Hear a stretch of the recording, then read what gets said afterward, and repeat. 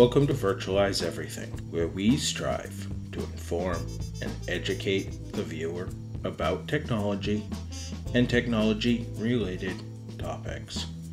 Today's video presentation is going to be about setting up a WordPress container. We're going to use Turnkey Linux's LXC containers on our Proxmox server. If you haven't already done so, watch our video presentation about setting up a container.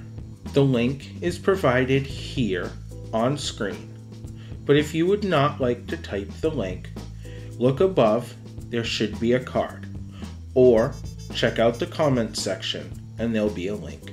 With that being said, you are going to need to download a container template. The Debian 10 Turnkey WordPress 16.1-1 AMD64 template is going to need to be downloaded in order to follow this tutorial. Your first step after setting up your container will be at your Proxmox web interface. As you can see, container ID 110 WordPress is going to be the container that we're going to work on today. To begin working with this container, as always, you're going to press Start and then click on Console to load your No VNC console interface. You're going to get a screen that looks something like this after a few seconds of loading. Go ahead and use your login credentials that you set up during the configuration of your container. After you log in, the first screen you're going to see is going to be this one. You're going to want to enter a password. Now, as you can see, there are a few different things. You need to have an uppercase and lowercase, some numbers, and some symbols in order for this password to work. Your password also must be 8 characters long. It's going to ask you for a confirmation of that same password. Now, the next password you are to enter is going to be for your admin login on your WordPress server. Go ahead, the same requirements are required for this password. I would suggest making this password a really strong password, as one of the most common attacks against WordPress servers on the internet is an admin login credential brute force. Go ahead and confirm that password.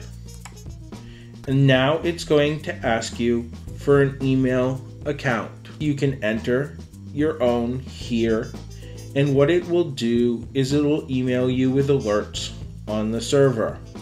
I did not mention this before, but if you need to select apply and it's not just automatically selected, use your tab key. Tab over until apply is highlighted and then press enter. You can also press A in many cases, and that will click the button.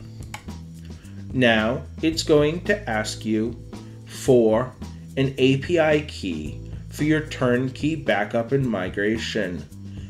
We're not going to be using this feature today, so we're just going to hit tab and move to skip, and then go ahead and press enter. Now it's going to ask you for an email address for security alerts.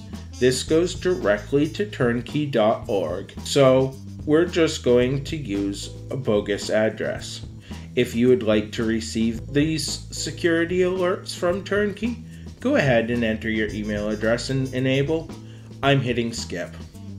Now, this is kind of an important one to decide to use depending on what you would like to do. You're going to be installing security updates. If you are planning on making a target for use on WordPress hacking, later on your home lab server, as so many people use home lab servers for, you're going to want to hit skip so you have vulnerabilities. If you're planning to use this for either a home website or maybe a production website on the internet, you're going to most definitely want to install.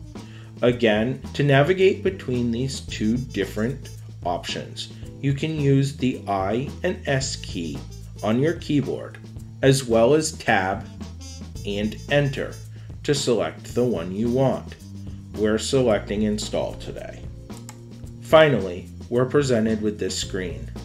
Take note of the IP address here and the port numbers for later configurations down the road, depending on what you want to do. Then click Enter or press Enter at the Advanced menu and scroll down to your Reboot option and reboot your server now that you have WordPress installed on it. You'll be asked for one last time to confirm that you want to reboot, and yes, you do. Once you have gotten this screen here, you are ready to attempt your first login to your WordPress server. Enter https:// your server's IP address, in this case 10.10.259/wp-admin. This is the path to every WordPress admin panel. Then you're going to want to enter admin and the password you set up in step 2 of this configuration. Once you have logged in, you're going to be presented with this screen here. This is your WordPress user interface. If you don't know how to use this and you are making a home website or a production website, go ahead and watch many of the tutorials on YouTube about setting up and configuring WordPress. Today, I'm simply going to show you how to update in case you need to know. It's pretty straightforward, but I like to show this in all tutorials as it's fairly important for security. So go ahead and click on the updates right underneath Home on the left-hand side of the screen.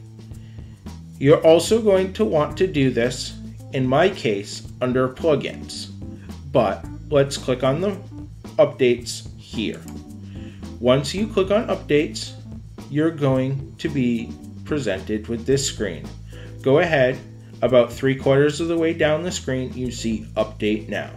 Click Update Now, and the script is going to run and update your server. After your server has been updated, or even before if you're interested, you can go again up to your URL bar and you can enter https:// your server IP address and view the website as you have put it out to the public. I hope you enjoyed today's video presentation about setting up WordPress using an LXC on your Proxmox home server. Please remember to like, share, and subscribe to help Virtualize Everything grow and provide more educational content to the public on home lab servers, technology, and other fun technology-related topics. As always, I hope you enjoyed tonight's video and have a good night.